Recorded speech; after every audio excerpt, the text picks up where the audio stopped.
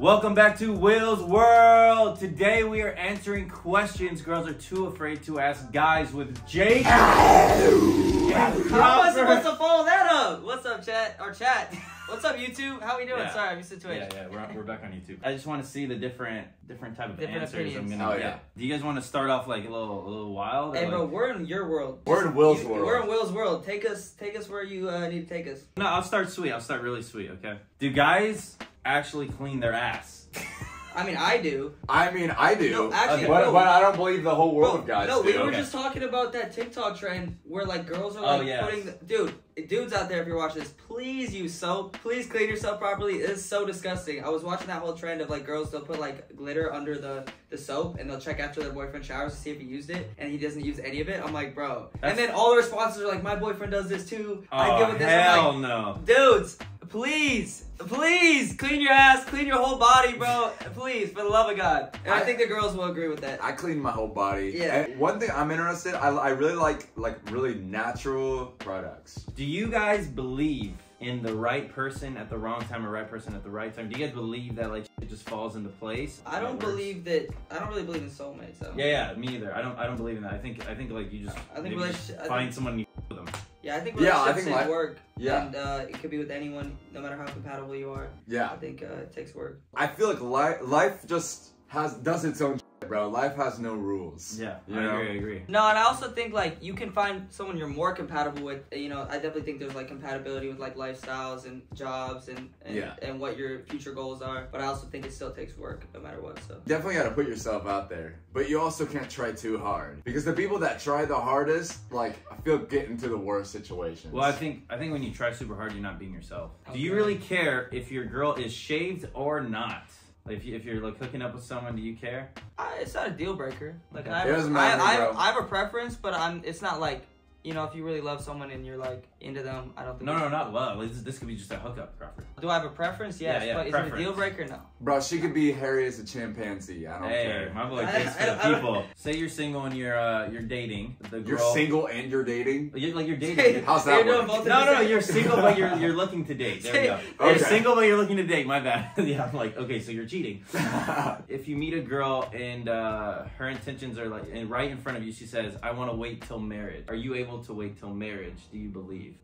No way, bro. I think I'm too horny. Dead ass. Bro, if we weren't intelligent species and we were just like thrown in the middle of a forest, like we are, like our natural instincts. Yeah.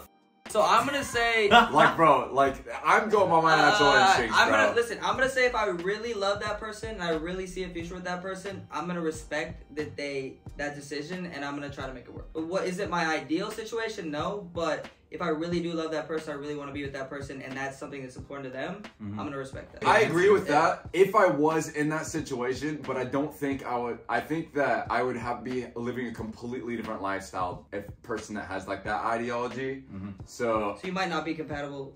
So I wouldn't be compatible with them in general. In like other ways as well. Yeah, but if in a world where that was happening, they were someone that like I definitely wanted to stick by, then I'd definitely be about that.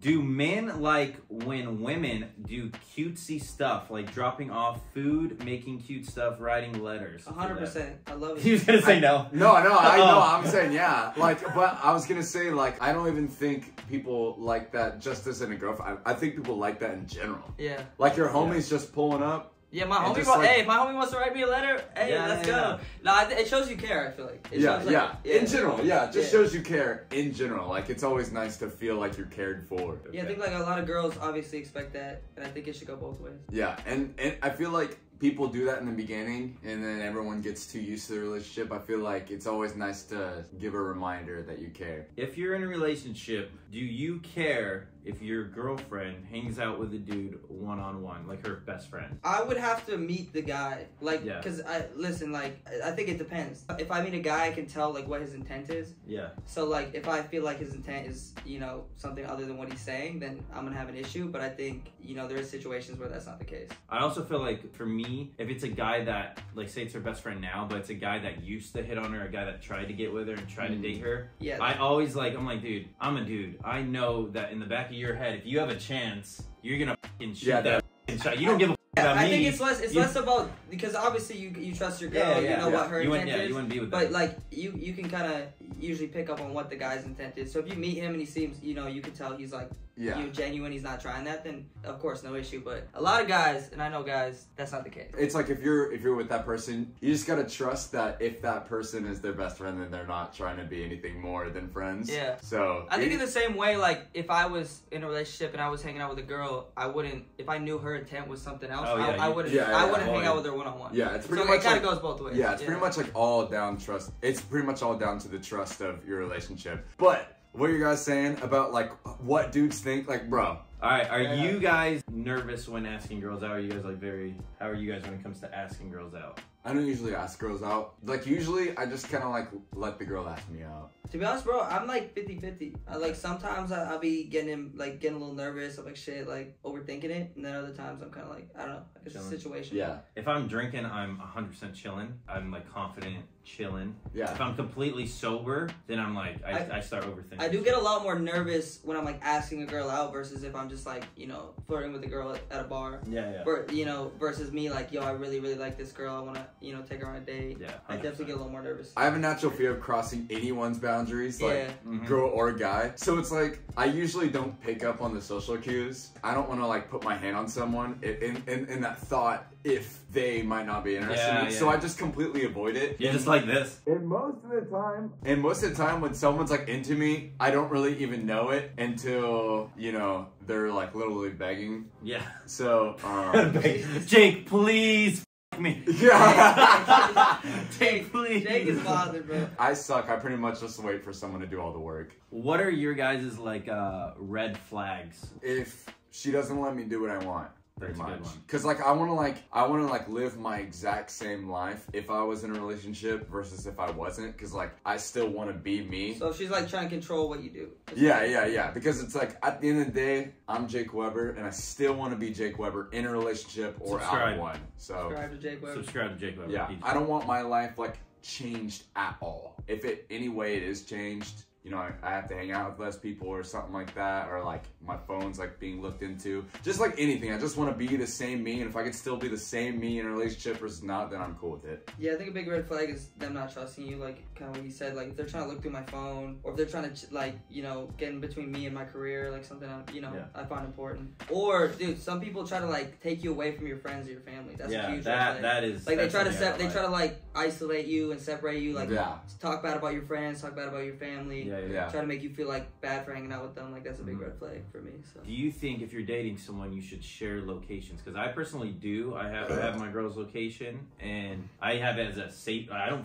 look at it. I just like in case God forbid anything were to happen, I can look. I know where she's at. Like for the right reason. Because I've been in a relationship where if someone had my location, they would be looking at it 24/7. That's like not. Yeah, that's not healthy. I'm gonna go with Jake on this one, where like it depends on the intent behind it. Because some people are like they'll get that location, they'll nonstop be checking. Where you at? Where you at? Why are you here? What's going on? And I would never versus share. like you said, like for safety, if like you don't hear from someone for a while and you're like, oh, I hope they're good. And you can like check in and see where they're at. Yeah, me and Tara have our locations on, but it's like I've actually never in my life have even seen where her location is yet. Yeah, because I've been in a situation like that before where they're like non-stop checking my location. Me too. So it kind of like put me off the idea of doing it, but like same here. Yeah, I held back because I was like, no one needs to know like my exact location. Yeah, because I've been in that like controlling where it's like, where are you at 24/7? Yeah. So like it kind of put me off doing it. All right, guys, what does it feel like to have a boner?